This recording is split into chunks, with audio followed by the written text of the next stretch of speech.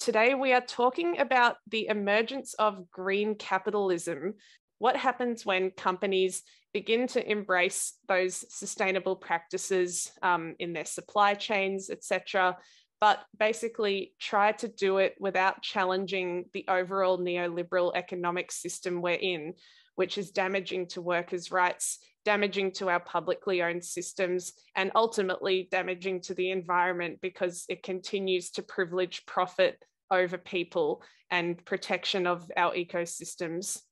When it comes to ethical behaviour, labour rights are often missing. And so this week at Fashion Week, we had both a high-vis fashion event outside of Bourke Street Mall where we took the workers who packed the fashion to the city to have their own fashion parade because workers never get invited to the Fashion Week.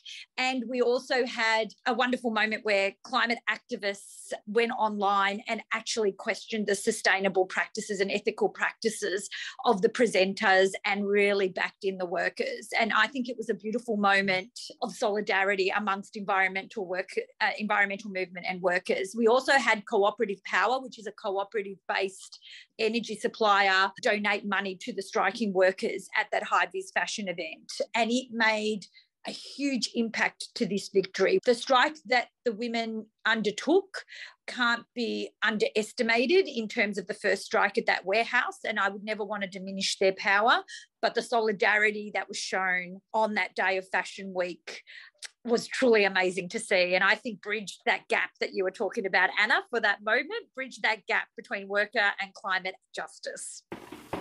Dirt Radio. Organic. Friends of the Earth. Activism. Underground. Political action. Necessary. Wind farms. Indigenous struggles. Land rights. Anti-nuclear. Nanotechnology. Climate change. Coal barons. Mining magnates. Activists. Educating. Communities. Transforming. Communities. Mobilising a sustainable planet. Get involved now. Friends of the Earth. Friends of the Earth. Friends of the Earth. Dirt Radio.